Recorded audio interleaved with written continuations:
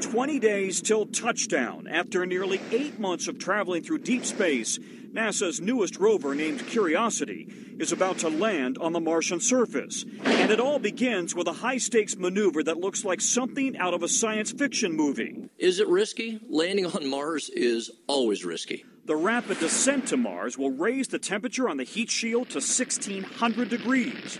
Entry, descent, and landing, also known as EDL, is referred to as the 7 minutes of terror, because we've got literally 7 minutes to get from the top of the atmosphere to the surface of Mars, going from 13,000 miles an hour to zero. The mission made all the more exciting by dramatic animation and storytelling on NASA's website.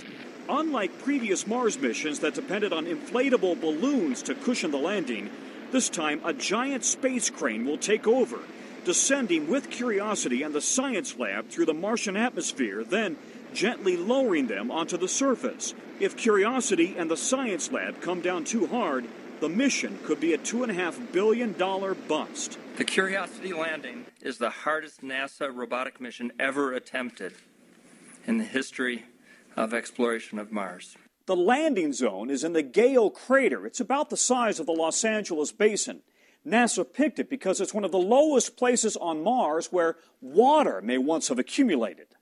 Already, NASA has found more water on Mars than it ever thought possible. So, did life ever exist on Mars? So it's not just one thing we're after, it's several things, and we may find one here and one there. They're looking for the building blocks of life: water, energy, and carbon. Curiosity will spend 2 years looking for the evidence, but it must first survive a landing that would be a rough ride for even NASA's most seasoned astronauts.